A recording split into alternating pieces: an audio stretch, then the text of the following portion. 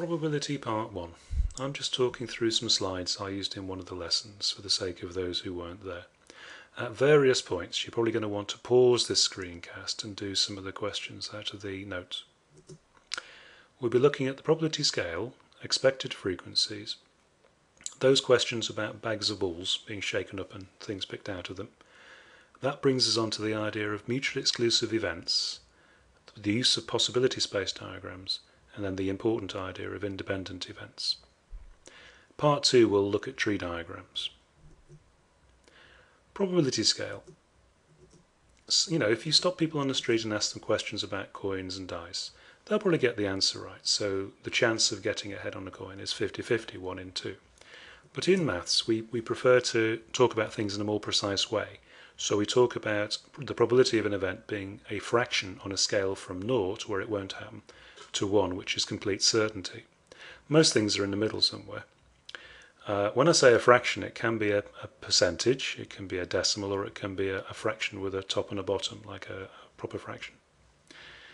The formula that can be used to calculate probabilities in simple cases with things like coins and dice and cards is simply to take the number of ways you win, or the number of design outcomes, and divide it by the number of equally likely possible outcomes. So for instance, in the case of the coin, there's one way of getting ahead, so the top of the fraction is 1, and there are 2 possible outcomes, so the bottom of the fraction is 2. Talking of coins, Percy Diaconis, a professor of mathematics in New York, has discovered that if you toss a coin heads up and catch it, there is a very small possibility that it'll land heads up, very small extra probability that it'll land heads up. It's a very small effect, but he's done the analysis and it's actually quite fascinating. Expected frequencies. The expected frequency of something happening is the probability of that event times the number of trials. So if you toss a coin 100 times, you'd expect to get 50 tails on the coin. Doesn't always work. If I simulate it on a spreadsheet here, as you can see, when we actually do the experiment, most of the time it's close to 50 heads, but not quite. If I do a whole run of experiments, I actually use 30 coins on this experiment, you can see that most of the outcomes are fairly close to 15 heads, which is what you'd have expected, but there are some quite large deviations or divergences. So observed frequencies aren't always the same as expected frequencies. And now on to the bags of balls questions, which examiners love so much, mainly because it's an easy example of a random process. You've got 5 red balls, 2 blue balls and 3 green balls in a bag. You shake up the bag, you can't see in the bag, you shake the bag up, somebody else picks one at random. It's the lottery idea. What's the probability of getting a red one? Well, there are 5 ways of getting a red one, going back to that fundamental formula, and there are 10 possible outcomes. You add up all the balls in the bag. So it's 5/10 or a half. What's the probability of getting not a green one? Well, that's quite clever. You can start saying, well, I've got 5 red ones, 2 blue ones. That makes 7 not green, so that's 7/10. Another way of working it out, which could be useful, is to say, well, something's got to happen, so all the probabilities add up to 1, and I've got a 3/10 chance of getting a green one. So I must therefore have a 1 minus 3/10 or 7/10 chance of getting a not green one. That can be useful under certain circumstances. What's the probability of getting a yellow one? Well, 0, because there isn't a yellow one in the bag. You might get little trick questions like that on some of the practice material we use, but you'll never get an exam question based on anything like that. Suppose you picked a green ball and then did not put the ball back in the bag, you kept it on the bench. That alters some of the probabilities, so now there's only 9 balls left. So what's the probability of getting a green one again? Well, you've got 9 balls, but there's only 2 green ones left because you took one of them out. So that's 2/9. What's the probability of getting a red ball? Well, the 5 red balls are still there because the first one you picked out was a green, so that's 5/9. You can get quite subtle little questions like that. So I think you better do some practice. Exercise 1, Unit 19, page 3. Exercise 2, Unit 19, page 5.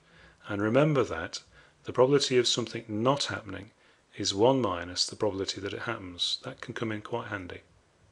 You might want to pause the screencast now, wait for the until you've done the exercise before looking at the next bit.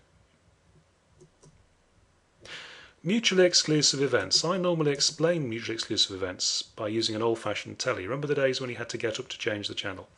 There are 4 push buttons, and one would be pressed in, say BBC 1. When you wanted to change to BBC 2, you had to press that button and the first one popped out. That gives the idea that you can only have one alternative of the 4 or 5 or 6 mutually exclusive events.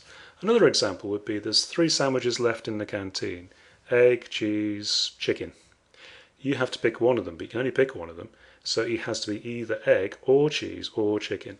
When you hear yourself saying the word or, that's often an indicator of mutually exclusive events. The probability of A or B you can find by adding up the probability of A, then adding up the probability of B. As a concrete, or means add in probability always. As a concrete example, suppose you wanted to know the probability of rolling a 4 or a 6 on a die. You would take the probability of the 4, which is a sixth, add it to the probability of the 6, which is also a sixth. You get 2 sixths, which cancels down to a third. That leads on to the idea of possibility space diagrams. Suppose, this is best demonstrated by a concrete example, suppose you had 2 dice, one red, one blue. You add the scores on each dice to find your total score. There are 36 equally likely outcomes, so suppose you got 1 on the red, you can have 1, 2, 3, 4, 5 or 6 on the blue. Same if you get 2 on the red. So for each red score there are 6 possible blue scores. 6 sixes are 36. But there's only 11 different scores because the smaller score you can get is 1 plus 1 and a larger score is 6 plus 6 or 12. So there are going to be different numbers of different scores, aren't there? The situation's best displayed in a table. See how I've made a table with the red dice along the top, blue dice down the side, and the black numbers inside the table are the different possible scores. Straight away there are 6 ways of getting 7. So that means that the probability of getting a 7 score when you roll 2 dice is 6 over 36, which cancels down to give a sixth. Now on an exam paper you might have a partially completed table like that to fill in. Then they can start asking you questions like, what's the probability of getting a score bigger than 8? Well, 4 plus 3 plus 2 plus 1, I make that 10. So that's 10 over 36, which is 5/18. They can also ask you questions that loop back to your knowledge of maths. So they might ask you, what's the probability of getting a prime number score? So you have to remember what a prime number is.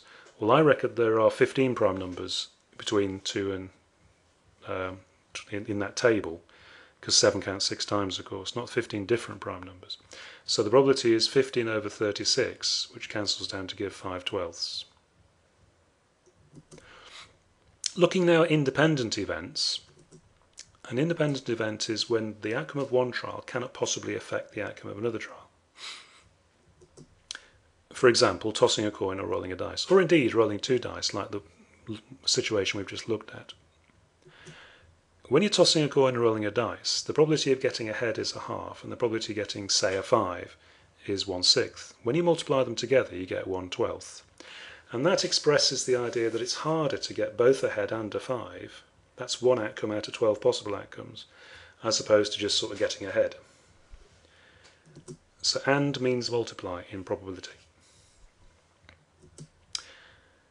It has been suggested that there aren't any actual independent events in nature. Edward Lorenz, whose photograph's there, asked the question, does the flap of a butterfly's wings in Brazil set off a tornado in Texas? And surprisingly enough, the answer is probably yes.